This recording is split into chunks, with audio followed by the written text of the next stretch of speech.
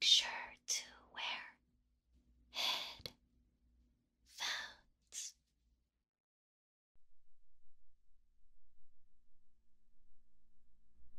Oh, you're still here. I can't help but notice you're staying late after class a lot lately. What's up with that? Are you having trouble at home? Or do you just use the classroom to do your homework? Is that not it? Well, I'm out of ideas. Tell me, what kind of secret after school meetings are you having in here? You're not doing anything illegal, are you? Because if you were to admit to that to a teacher, I'd have to call your parents. I'm not sure how to interpret that silence, but you're smart to keep that to yourself. As much as I want to motivate my students to speak, sometimes it's best to stay quiet. Too many people don't know how to appreciate silence and use it as a tool to get ahead in life. But you've always been a bit more unassuming. I can imagine some of the teachers don't even realize you're there most of the time. Of course, I notice you. And yes, I see you drawing, even though you try to hide it. But your scores are always pretty decent, and your essays are a lot more intricate than those of your peers. I'd be lying if I said you were a bad student, but I would like to hear your voice in class more often. To be honest, seeing how silent you are and how you were always staying behind after class, I was a little worried you were living in a bad situation. But I'm not legally allowed to check your files or anything like that, even if there was something going on. I really wish I could do more for my students than just talking to them and helping them with their work. But my hands are tied. How are you handling the assignment, by the way? Are you having any trouble with it so far? Let me guess. You haven't even started yet, have you? Trust me, that's not uncommon. Not too long ago, I was a student too. And I never even touched the research until the night before at about, 9 p.m. But that just makes your work even more impressive. Such complex thoughts being curated within a few hours and under that much pressure is quite an achievement. Most of the other students wouldn't be able to replicate your thoughts if given a whole year to write. I'm not playing favorites, you're just a good student. But maybe don't tell the other faculty members I said any of this. I don't know how strict they are on the whole separation between teachers and students thing. But, how about I treat you to some hot chocolate from the teacher's lounge and you don't tell anybody about this? Just in case? I mean, you obviously don't have to, and I, I don't want to get fired in my first year as a teacher here just because it looked like I was chatting up students. See it more as a friendly offer in case you want to avoid going home just yet. At this time on a Friday, the teacher's lounge should be empty already. Most teachers leave with the bell and don't look back. One of the language professors actually forgot her bag a few weeks ago and didn't even bother coming back to get it. You might have heard that story already. The students were quite upset when she didn't have their papers graded that next Monday, like she promised. I think she just used that weekend to catch up on some sleep for once. I wish I could do that sometime, but since I'm still the new girl, I'm worried they'd just kick me out.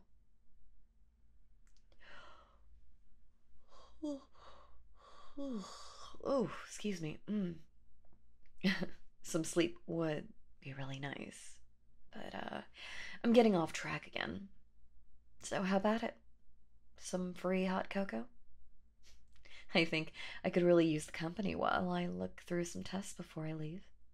Might help me stay awake. Uh, Only if you don't have anything planned already, of course. All right, it's a deal then. Do you have all your things? Good. I'll lock up the classroom. Doesn't look like anyone left anything this time.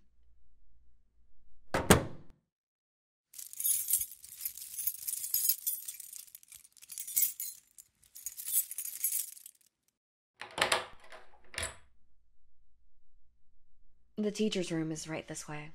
I don't think they usually allow students in there, but that's another one of those old teachers and their disrespect for students things, in my opinion. That's actually one of the reasons I wanted to become a teacher in the first place. Not so I could bully students, obviously, but because I was tired of the older generation of teachers. The more alternatives the school has, the less assholes they have to employ. I'm not dropping any names, but I have a feeling you might know what I'm talking about. I always used to like the younger teachers when I was still a student. They always seemed so fascinated with their subject and were willing to explain it to you when you'd asked. I feel like a lot of the older professors forget their students are also just people, you know? But most of the younger, newer teachers, luckily, don't have that mindset anymore. Most of them genuinely have a passion and want to teach, which I find to be quite inspiring. And even though my sleep problems and headaches haven't been getting better, constantly having to read through students' papers, it's still worth it, in my opinion. If there's even a single student that smiles at me each day, one student that genuinely looks as though they're interested in listening to what I'm saying, it's worth it to me.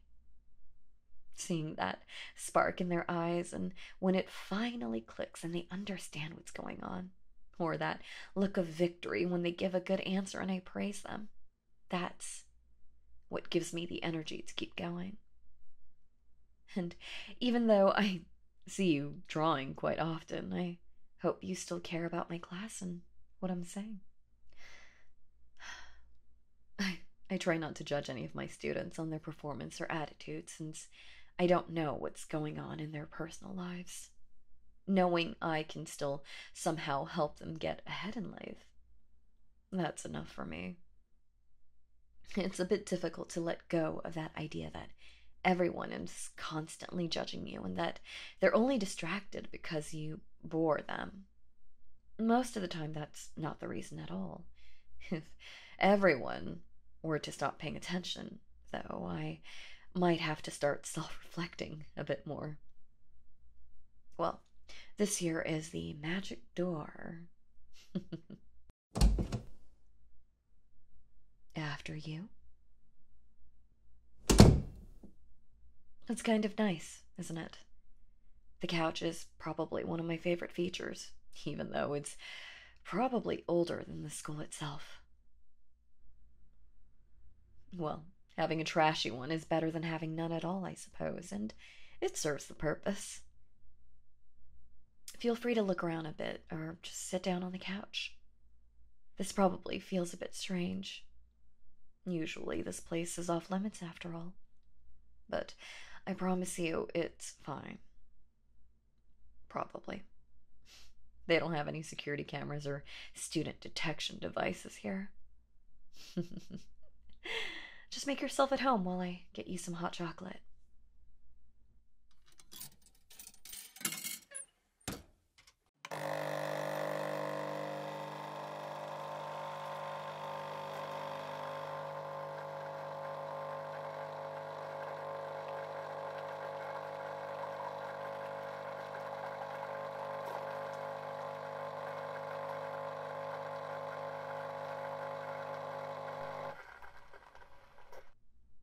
There we go. Nice and fresh. The stuff is actually surprisingly good. It's a miracle I haven't spilt it on any papers yet, considering how often I drink it. I started out with coffee, but at some point in the afternoon, coffee isn't really the best choice anymore. That's why I eventually tried the other things the machine has to offer and got stuck on the hot cocoa.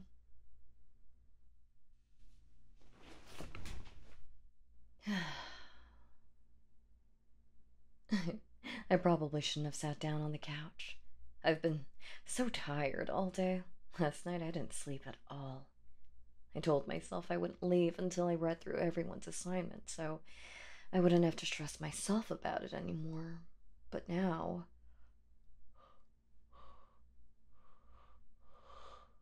Oh, man. I'm so sorry. But, at least you got some hot cocoa out of it, right? I'm such an old lady, aren't I? Getting excited over hot cocoa and almost falling asleep the second I sit down on a soft surface. That's the price you ought to pay for becoming a teacher. Aging twice as fast as the rest of the population. But it is what it is. I know this isn't completely appropriate, but, would it be okay if I rested my head on your lap for a moment? My head is kind of spinning right now, and I wouldn't want to make you get up just so I can lay down. You're sure? Thank you. I don't want to ask you to keep it a secret. If this makes you uncomfortable at all, please tell me or feel free to report me to the other staff here.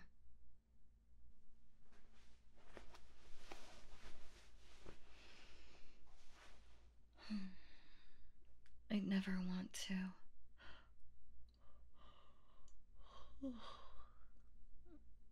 Abuse your trust.